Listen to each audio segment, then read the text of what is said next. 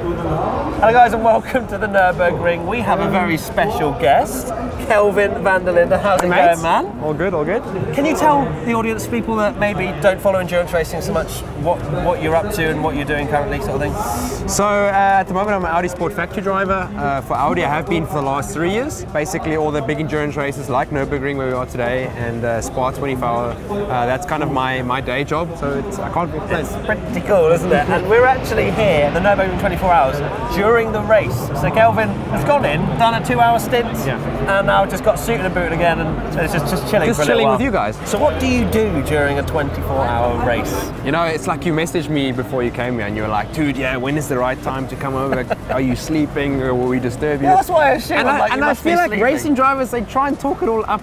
You know, we're easygoing guys. In the middle of the night, we'll probably be in the truck telling each other jokes at 2 in the morning, you know, not sleeping, you know, having a farting contest like I told you, you know what I mean? It's farting competitions at 3 a.m. You know, it's not, it's not everybody tries to say, oh, you know, we're so busy, we don't have 1 minute of time, because we don't have that much stress like the F1 drivers. I mean, I guess they have a bit more commitments and stuff.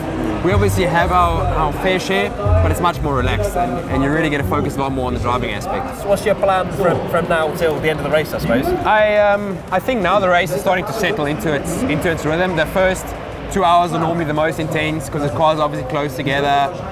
Everybody's trying to race each other for track position. But now the cars will start to split up. Strategy will become a bit more of an important factor. So now the drivers start to settle into their rhythm, try to keep the lap times consistent. That's the main thing. It's not so much, you know, combat between the cars. So right now I'm trying to get some rest. I'll probably grab a massage, you know, just flush out all the fatigue. But where are these massages? Hey, don't complain. You guys got a TTRS for this event, man. That's true. You were very angry about that. Massages are not the only thing Kelvin had to worry about during the race. In fact, he was doing his job twice. He was literally racing in 2 different cars. And 2 different cars means 2 different team briefings, 2 different car setups, and even 2 different pit stop procedures to learn too. Things that may seem small on their own, but tricky to manage all at the same time. It doesn't end there either. With Kelvin winning the race last year, it meant he was a big-time baller coming into this race with more media demands. And with more media demands, it meant less time being able to do the behind-the-scenes work and soak up all the data. The life of a racing driver, eh? And fitness regime, is it, I guess it's not as strict as Formula 1, but I guess it's something that helps your performance, especially over a 24-hour race when you need to have that stamina. Yeah, for sure. The stamina is one thing, and also we don't have a minimum weight for the drive. We only have a minimum weight for the car. So, I mean, if you're 20 kilos heavier than your teammate, it's difficult to make up that deficit as a driver. So what happened there? My mate Marcus Winkelhock had a bit of a touch with the barrier in the midnight. Oh, God. And he slipped under the radar. Nobody really saw it.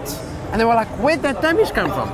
And nobody knew what was going on. And then after the race, we watched the highlights. We thought, Marcus, what the hell was that all about? Nobody saw that, and you didn't say anything. Well, did he get a swapper on or something? Yeah, a little bit, touched the barrier, but kept going, luckily. Just didn't tell anyone. No, it's fine, it's fine. In general, the GT3 cars have pretty much become high downforce race cars. And we're so dependent nowadays on downforce. We've got the big rear wings, we've got the flicks on the front.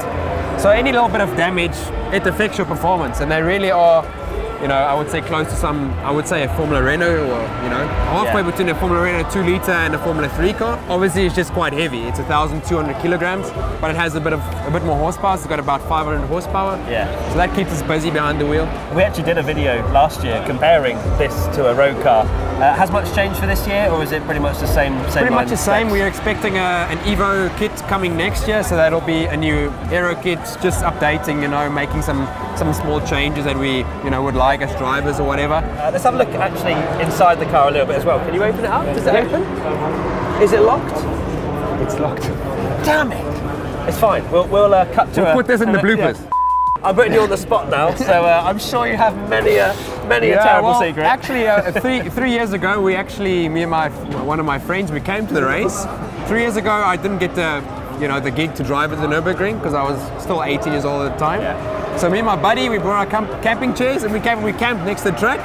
It was one of the mechanics at the time, and I remember his wife packed for him like a little sandwich and everything, and me and my mate, we like totally in dream world, you know. So we get to the camping place, whatever, we're chilling out in the middle of the night. Eventually, me and my mate, we're like super hungry, and this guy, we see his sandwich, and we start digging in his sandwiches while he's sleeping. He wakes up like half an hour later, he's like, dude, what happened to my sandwich? He literally had nothing left. So he's sitting there, you know, just nothing to eat, all hungry, and we're like, Loving it, man. We next to the tucked into racetrack, his race packed fans, lunch. we got our beers, all good. So you've actually seen the atmosphere, because something that maybe a lot of people don't understand about the N24 is the atmosphere, the camping and the people building the shacks and stuff. Can you give everyone a bit of an insight to, as your fan perspective? Yeah, I mean, they come here on Monday already. They have their camping stuff ready. You know, if you go and walk between the fans, some guys, they have jacuzzis on the top of their cars, man. It's unbelievable what people can come up. You can't even dream the kind of things that they actually do here. If you want some crazy ideas, don't Google it, just come to the Nurburgring 24 hour. Yeah, exactly. So also, this year is a new addition, we've got the merry-go-round. So, you know, some of the drivers, they tend to take their girlfriends up there at about midnight, you know, get some kisses, midnight kisses. So I don't think there's many hardcore fans that will watch an entire 24-hour race. Yeah. But in your 2-hour stint, how many sketchy moments did you have? There were quite a few, and that's actually quite sad. Is that they still on the north side for so long, they can't have cameras everywhere. You know, it's at the moment it's still, you know, logistically impossible. So we have the live onboards and stuff, but there are a few hairy moments. And that's like I said to you, know, with Marcus that got away with that, nobody seeing what happened to him at the race last year. Sometimes you can sneak under the radar, you know, if you make a mistake. Kelvin, thank you so much for having us. Thanks a lot for having me. It's been so cool. It's great to see you again. To catch up and finally do a video. We're going to get involved with the outro now, okay? So if you want to watch another video, click on Kelvin's face. Right, yeah. If you want to subscribe, click on my face. Yeah. Right, yeah. And if you want to go to our WTF1 shop, click on my torso. We're WTF1. This is Kelvin and Linde. See you next time. Oh, we did the same thing. Yeah. Yeah.